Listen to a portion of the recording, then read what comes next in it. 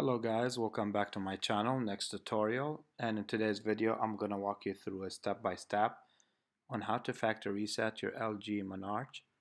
This particular device is with Boost Mobile. This tutorial should work on any similar devices with any other carrier. Let's start with the tutorial. Now the two buttons you will need to perform the factory reset on this device are located on the sides, the power key, and you will need the volume down key. What you want to do, you want to press both keys at the same time. Once the device turns on, make sure to release and press again the power key. You will get to factory data reset screen. You want to use the volume down key to navigate down to yes, then press the power.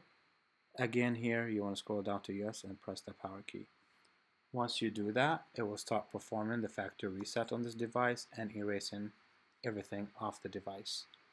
This concludes our tutorial for today. If you found this video helpful to you, make sure to hit the like and subscribe to my channel. And thank you guys for watching. I will see you next time.